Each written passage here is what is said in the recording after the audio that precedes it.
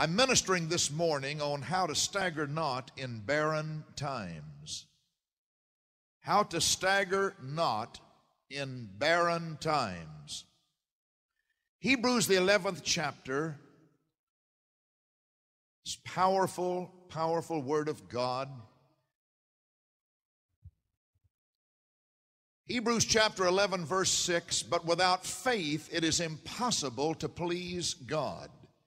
For he that cometh to God must believe that he is, and that he is a rewarder of them that diligently seek him. By faith Noah, being warned of God of things not seen as yet, moved with fear, prepared an ark to the saving of his house, by the which he condemned the world and became heir of the righteousness which is by faith. By faith Abraham, when he was called to go out into a place which he should after receive for an inheritance, obeyed. And he went out not knowing whither he went. By faith he sojourned in the land of promises, in a strange country, dwelling in tabernacles with Isaac and Jacob, the heirs with him of the same promise. For he looked for a city which hath foundations, whose builder and maker is God. Through faith also Sarah herself received strength to receive seed, and was delivered of a child when she was past age, because she judged him faithful who had promised. I want you to go with me now over to Romans. Romans, the 5th chapter. And we're picking up the same thought there in the 5th chapter of Romans. And every verse that I'm reading is an important verse for our hearing. Romans, the 5th chapter, therefore, being justified by faith, we have peace with God through our Lord Jesus Christ, by whom also we have access by faith into this grace wherein you stand, and rejoice in hope of the glory of God. And not only so, but we glory in tribulations, also knowing that tribulation worketh patience.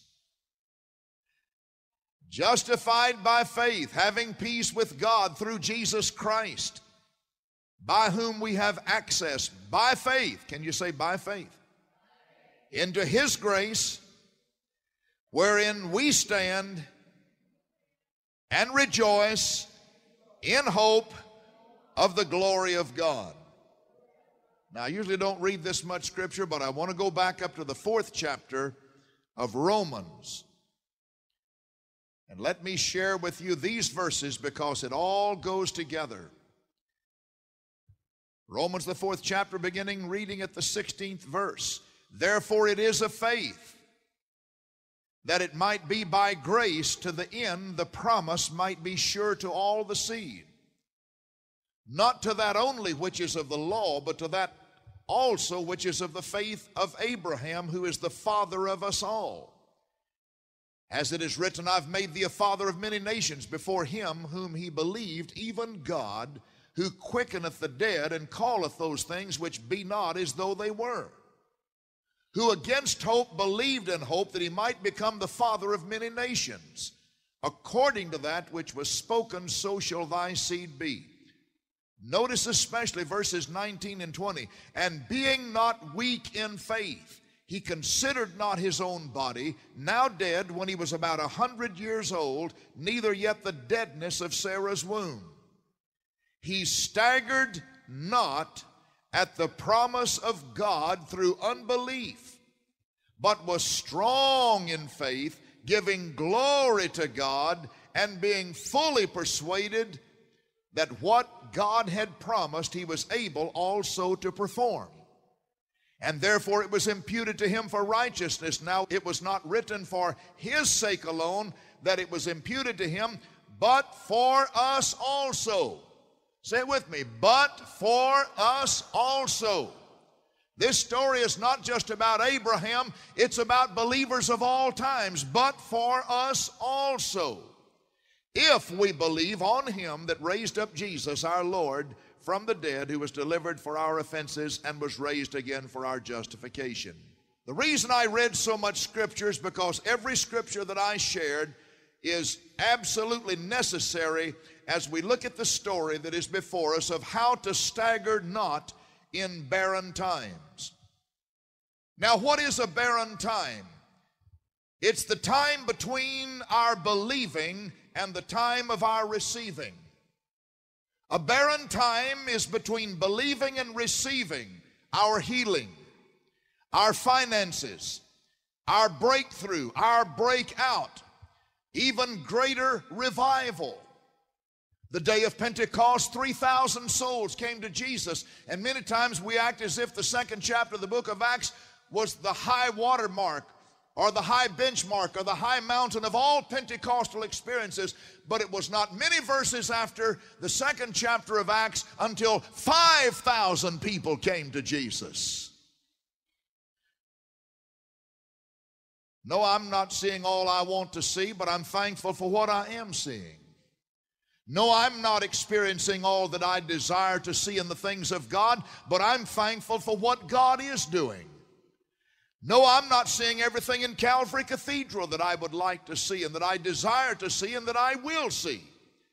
But I'm rejoicing in what I do see. Seeing all that I see is something that comes through the eye of faith. I'm not seeing everything I'd like to see in me, but it's coming. I still look into the mirror and I say, oh boy, you need some working on. Please be patient with me. God's not finished with me yet. I look in our church and I see so much to be thankful for, but there's so much more, so much more, so much more in our nation. This week I had a few moments of frustration with all the things that have been going on, and then it came back to me with such power.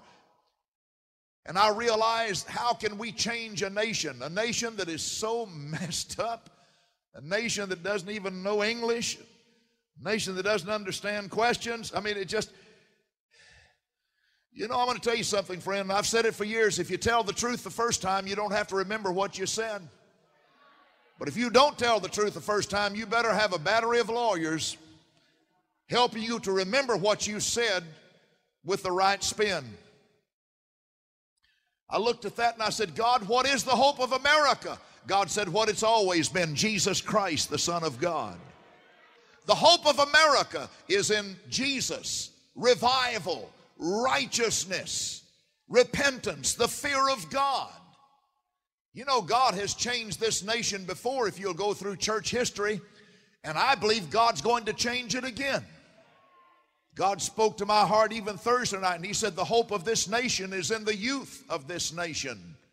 You say, but I'm turned on. Well, then you're part of the youth. You have a youthful heart.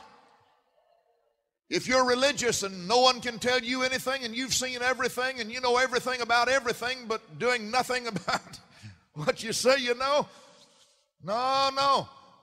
God's going to pour out of his Spirit upon those that have a youthful spirit and on youth who dare to believe God for his greatness and for his power. Revival has always come through youth. Study church history. You see, they're not tainted with all the politics. They're not tainted with all the confusion.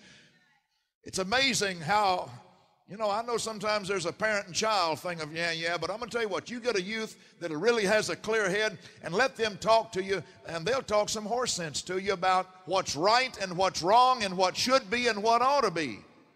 They have a tremendous sense of what's right on the inside. As we look at this, how to stagger not in barren times, the time between the time that we believe God and the time that we receive from God. As I've studied the Word of God this week, it's just gone off in me like a rocket. I'm not going to stagger in the process of God's promises coming to pass. Abraham staggered not. Even though Sarah was barren and her womb was barren and Abraham was 100 years old, Abraham staggered not. I just thought through the Word of God, Noah faced 120 years of barren times. We think we have it so hard sometimes. The one man I want to meet when I get to heaven is Noah. He was in a 120-year building program. Noah built the ark for 120 years and preached at the same time. He was building and preaching righteousness. Building and preaching righteousness. Think about it. Building and preaching righteousness. It wasn't all preaching and it wasn't all building, but he was building the ark under the instructions of God, and then he was preaching righteousness. And hey, friend, it didn't come to pass for 120 years. You think you got problems? Abraham faced 25 years of barren times. Just as Noah faced 120 years, every day, the laughing stock of the whole part of that country. Hey, let's go by and see the fool Noah. Let's go by and laugh at Noah's ark. He talks about something called a flood that's coming. Let's go laugh at Noah's ark. One day the world's going to have their last laugh. One day the last stand-up comic is going to mimic his last church and his last preacher. He's going to mimic Jesus Christ for the last time. And God will say, I've had enough.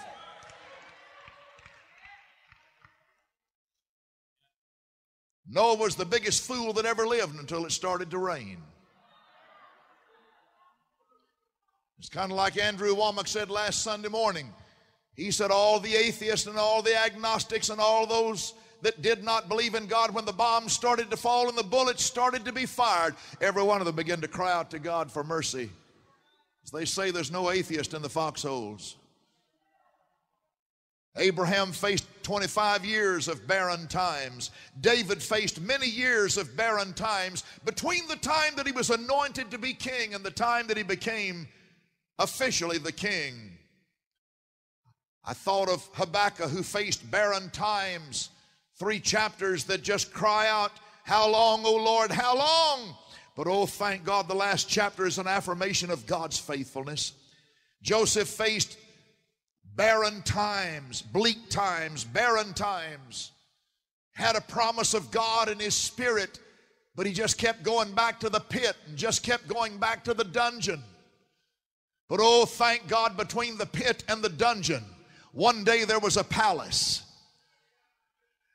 Joseph had some barren times, and I thought about the great apostle Paul. He had some barren times, telling us of all the things that he faced, shipwreck and beatings and nakedness and peril and all of those things in the Corinthian letter.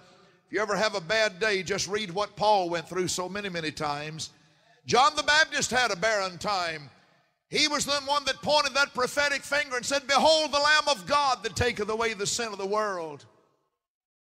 Now he's in prison. Now he's in prison. Now he's in prison.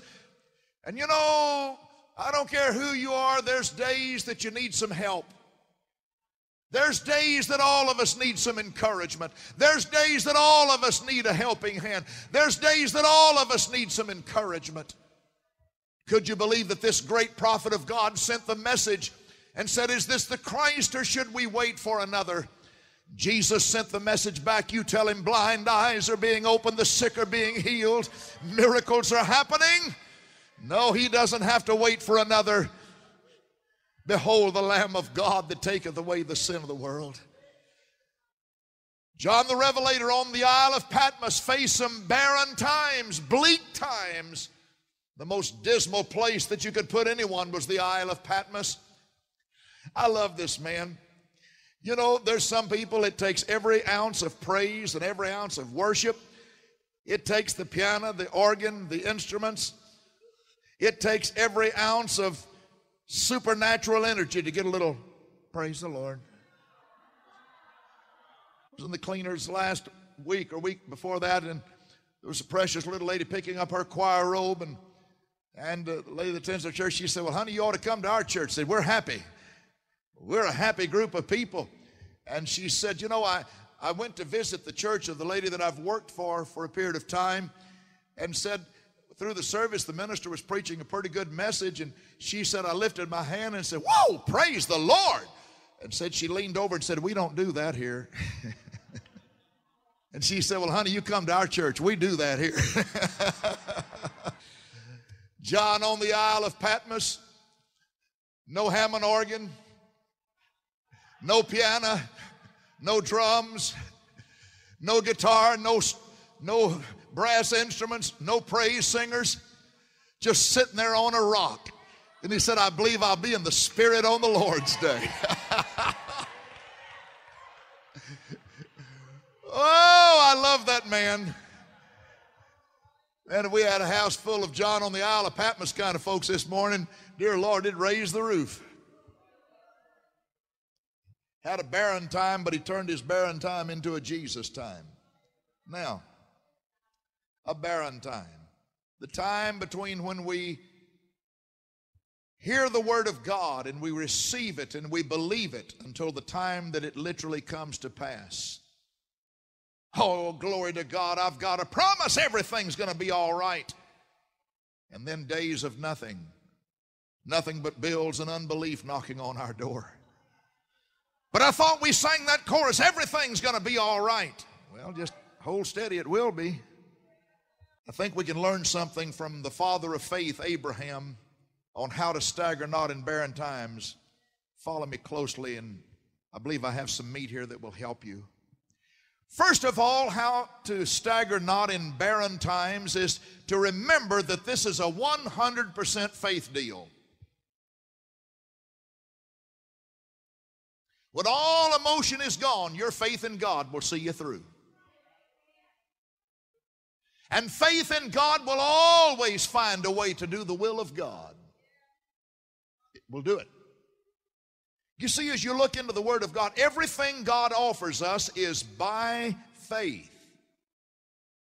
Well, Brother Nichols, I don't have faith. Yes, you do. If you're a born-again believer, God has dealt to every believer the measure of faith. Well, I don't have much faith. You have enough to move mountains. And let me tell you the truth, you're using your faith every day on things that you don't want to happen. You say you're using your faith every day to call things into being that you don't want to be. Saying things that you don't want to happen. And then when they do happen, you say, well, why doesn't God love me? Where'd my luck go? We call in bad luck, and then when it happens, we blame God for it. We call in disaster, and when it comes in, we blame God for it. Our brother Arnest down there, man, they had the word out that floods were coming to Sioux Falls. Floods were coming. They said, get ready, get ready, get ready. Now, you don't talk like this unless you have faith in God. He said the flood will not touch us. The flood will not touch us.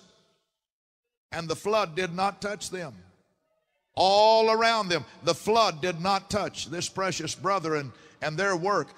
God protected them in those massive floods that were there in the Dakotas just recently. You see, the average person, oh my Lord, I guess we're going to lose everything. And then we blame God. Why did God let me down? I'll tell you, our attitude ought to be, if anybody gets blessed in this city today, it's going to be me. If any family gets blessed in this city today, it's going to be my family. If any church gets blessed today, it's going to be me. Lord, if you're looking for someone to bless me today, Lord. Well, you're already blessed, but you know what I'm talking about. Remember that this is a 100% faith deal. Therefore, it is of faith, according to Romans 4:16, that it might be by grace to the end that the promise might be sure to all the seed. Therefore, it is of faith. Say it with me. Therefore, it is of faith. Everything that God offers us is by faith. And remember that this is a 100% faith deal. That's why we try to teach you as much as we do, not only in our services, but our Bible school, that the just shall live by faith. Habakkuk says it 4 strong times in the Word of God. It said the just shall live by his faith. Secondly, oh, this is so good, praise God. Don't chop your rope of hope. How not to stagger in barren times. Romans 4:18, who against hope believed in hope that he might become the father of many nations according to that which was spoken. You've heard me share the story a few years ago as I flew into Vancouver to preach for a convention there. A man picked me up at the airport, and I always like to find out what's going on. And I said, what do you do, sir? Are you a minister? He said, well, I teach and so on. But he said, really? He said, I'm not a full-time minister. I've taken this week off from my job just to transport the ministers from the airport into the convention. And I said, what do you do for a living? He said, I'm a tree feller. Well, now, I didn't know if he lived in a tree, planted trees, You know, a tree feller, I'd never heard that expression before. And I said, sir, could you explain to me what a tree feller is? Well, he said, I bring down big trees, those huge trees up in the Vancouver, BC area and out in the forest area. And I said, okay. I said, are you good at it? He said, I'm very good at it. And I said, could you give me some instruction? What would be the first instruction you would give me if I was a tree feller? What would you, give me a little tip here. He said, don't chop your rope.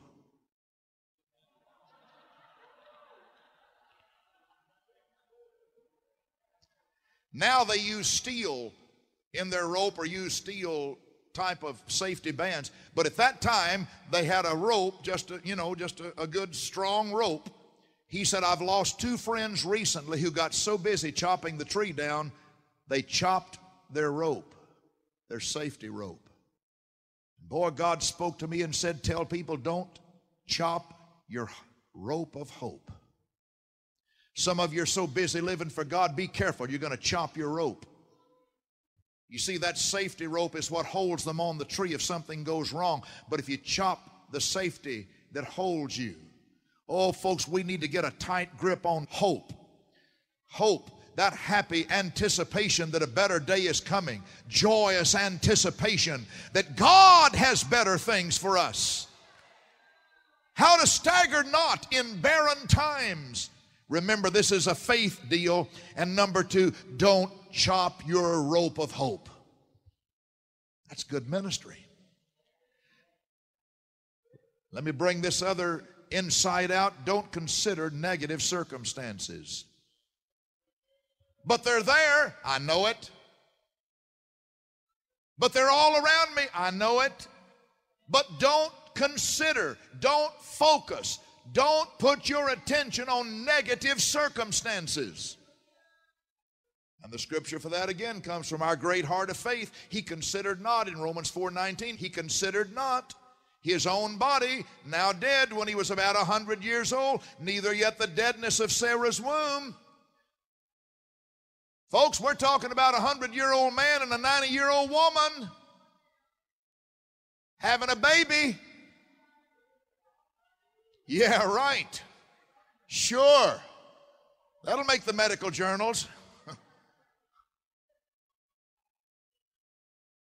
Considered not. But I believed God and things are getting worse. Considered not. But I believe God and the symptoms are getting worse. He considered not. But I'm praying for my children and they're getting worse by the day. Considered not.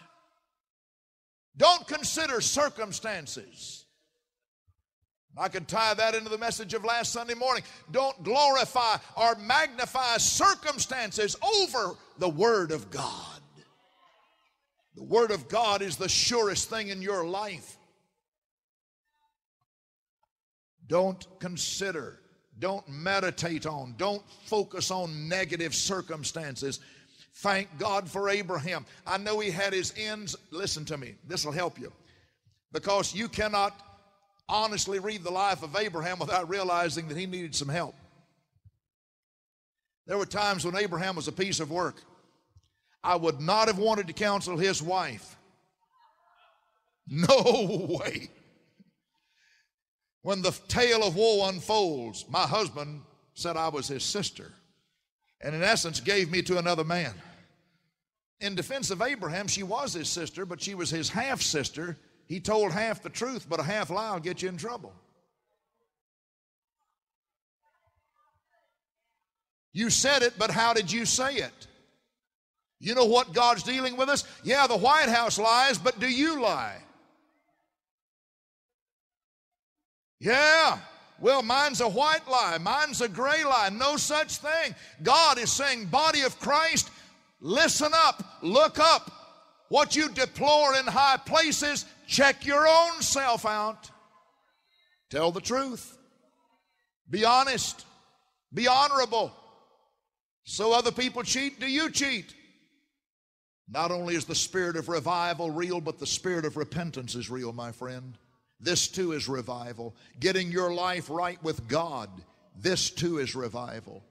Paying debts that you tried to beat. That's a testimony that cannot be denied. Someone said something to me the other day. I asked them if they were in service. Just one of those quick things you pass by. Last Sunday morning, I was just making reference to the message. They said, yes, I was. Well, in a little while, there's a call that came and said, Pastor, I've got to tell you the truth. No, I was not in service. Have you ever said something you didn't intend to say, or you said it and you wished you hadn't? I don't know. We're human. There's only one perfect man that nailed him to a cross at 33. The rest of us need some help. So Abraham went through some ups and downs, some ins and outs, and yes, there was some things in Abraham's life that needed working on. And I've ministered along those lines before. Listen to Pastor Bob Nichols very carefully. There came a moment, just as surely as there came a moment in my own life. I remember as a young person, in and out, up and down, off and on. Seemed like I couldn't get a grip. Seemed like I was a classic Romans 7. But there came a day when Romans 8 clicked in place in my spirit, and so help me God, from that very moment until now, I cannot say that I've never failed God, but I've never gone back and I've never looked back, because I realized that I didn't have to go back. I realized that I was an overcomer through the Lord Jesus Christ.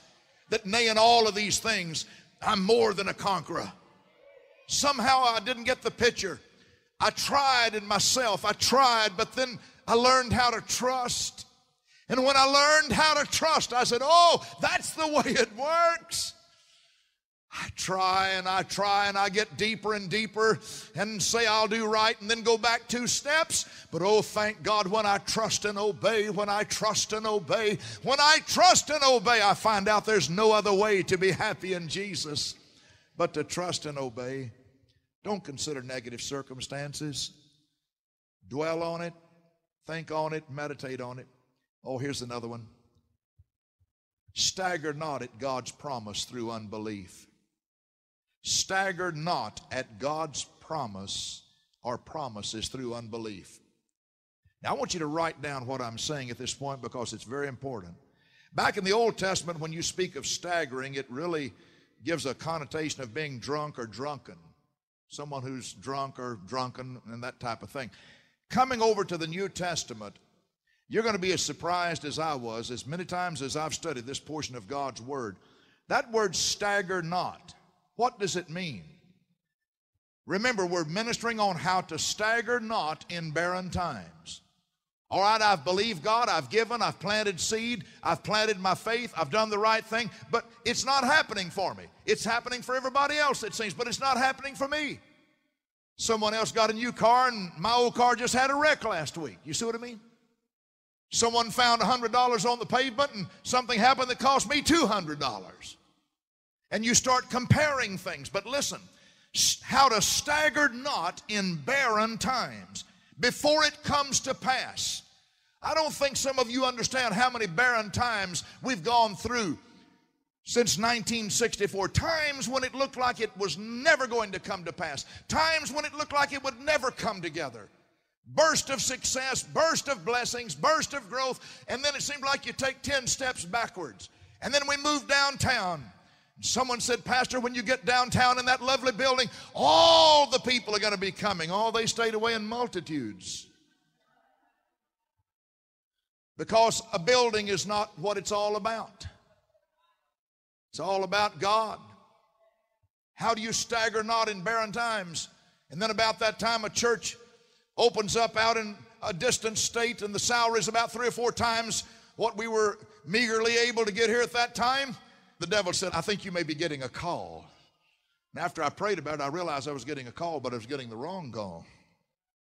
I'm glad I stayed. Easiest thing in the world to do is quit and run. Stagger not at God's promise through unbelief. What does it mean to stagger not? That word stagger means to think contrary to. You can't be a negative person and have positive results. You can't have an unbelieving mind and have faith exploits. It means to argue. I meet people this day, they want to argue with me about the Word. I'm not going to argue with you about the Word. I didn't write it. Argue with God.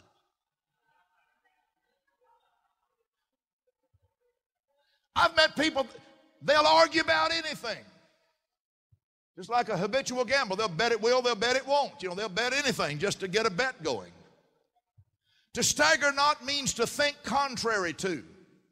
I'm telling you folks, one day it's going to hit us like a thunderbolt. We can't walk around thinking negative, believing negative, expecting negative, wallowing in negative things without negative things happening. It's cause and effect. Well, let's move on here. To think contrary to argue, or to be argumentative, to condemn, to question constantly. To by unbelief drink yourself into doubt. Some people drink, but they always wind up, that sound like country western song, doesn't it? She's drinking because I'm drinking because she left me, or she left me because I'm drinking. It goes either way. That girl who waits on tables used to wait on me at home. To by unbelief drink yourself into doubt, and doubting God's promises.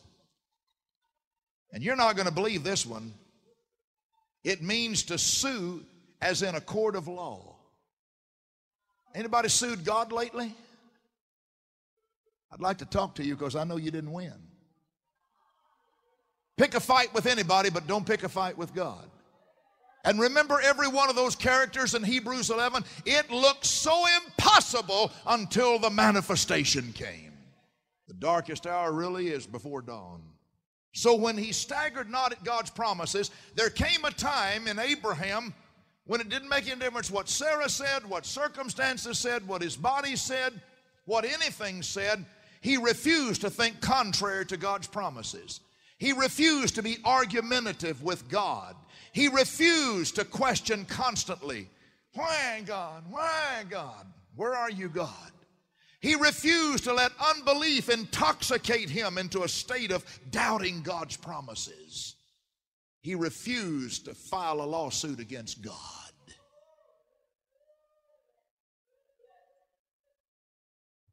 I'll never forget a man who said, well, I'll sue God. He's dead today. That's one deal you don't want to get involved with. Amen. Staggered not. When the pressure was on, when he was getting older, when it looked more impossible by the day, he refused to think contrary to. He refused to be argumentative. He refused to question constantly. He refused to let unbelief intoxicate him into a state of doubt and unbelief. He refused to try to sue God as in a court of law. Staggered not. Abraham, explain this. I can't. What do you know, Abraham? I believe God. What about your body? I believe God. What about your circumstances? I believe God. It's getting worse, Abraham. Face reality. I believe God. I believe God. I believe God. I believe God. I believe God. I believe God. I believe God. Well, there's two more insights here in the 4th chapter of Romans on how to stagger not in barren times. And the next one is stay strong in faith by giving glory to God. Magnify the Lord. Glorify the Lord. You know, we discovered in teaching in class earlier this morning, there's 3 good reasons to praise and give thanksgiving to God: because it keeps you free, it keeps the devil bound, and it makes God happy. Anything that makes me free, anything that keeps the devil bound, and anything that makes God happy, I want to be a part of it. That's why this is such a happy group of praise singers. Because as they praise and give thanksgiving unto God, it keeps them free, keeps the devil bound, and it makes God happy. Whenever in doubt, just praise the Lord. Whenever in doubt, just magnify the name of the Lord. Oh, magnify the Lord with me and let us exalt His name together.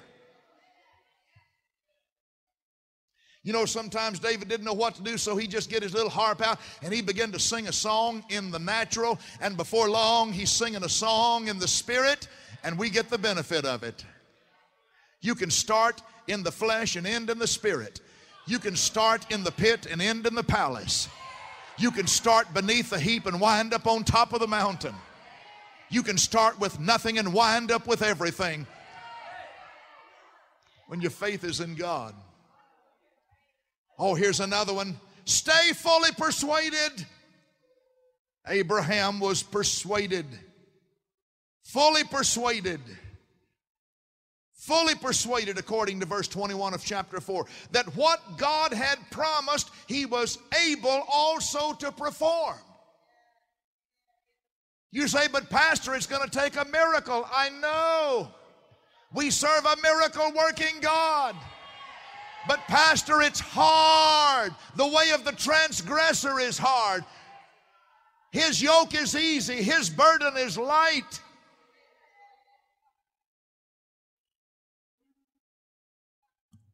Walk in as I do every day and speak the word of God over our daughter, and she's getting better.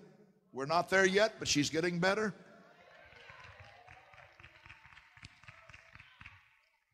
I think my wife has a much stronger faith than I do. I'm a daddy. I get all, I don't know. There's just something about daddies. I guess we need to be tougher and stronger or something. But I have to, walking away from that bed, I say, in the name of Jesus, in the name of Jesus, in the name of Jesus. Not moved by what I see. I'm not moved by what I see. I'm not moved by what I see. I'm not moved by what I see. I'm not moved by what I hear. We still have that sign on both doors to her bedroom. Only the language of faith spoken here. Only the language of faith spoken here. Stay strong in faith. You see, Abraham was fully persuaded that what God had promised he was able to perform. And one more I must give you, and you need to get the hold of this one, from the Galatian letter. Let me give you the point and then I'll quote the verse. Remember, we win if we faint not. Remember, we win if we faint not. There's one rule to the faith game. You faint, go back, nothing. We win if we faint not. We win if we faint not. Winner takes all. But they only won that football game by 1 point. They won.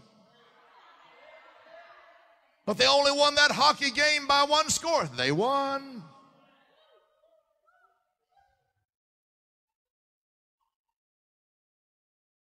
I'm not concerned about how big I win. I'm just rejoicing that we play the game until we win. We don't quit on the first day and we don't quit on the worst day. We play until we win. We play until manifestation comes. We play until the word comes to pass. We win if we don't quit.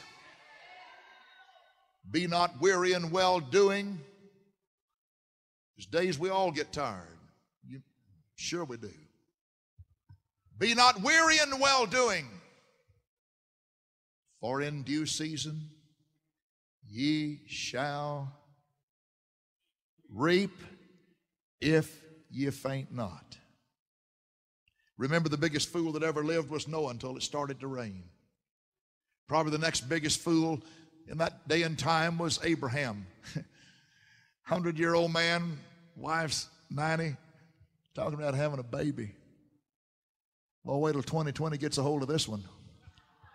Wait till Dan Rather gets a hold of this one. One picture's worth 1,000 words. And all the yeah, and all the whatever, one day was shattered by wah! Abraham and Sarah had a baby. Because praise and thanksgiving keeps you free, keeps the devil bound, and makes God happy. Because praise and thanksgiving keeps you free, keeps the devil bound, and makes God happy. Andre Crouch had a song years ago, we're going to keep on singing. We're just going to keep on singing. We're going to keep on preaching. We're going to keep on testifying. We're going to keep on sharing the love of God. We're going to keep on praising God. We're going to keep on giving thanksgiving unto God. Praise and thanksgiving keeps us free, keeps the devil bound, and makes God so happy.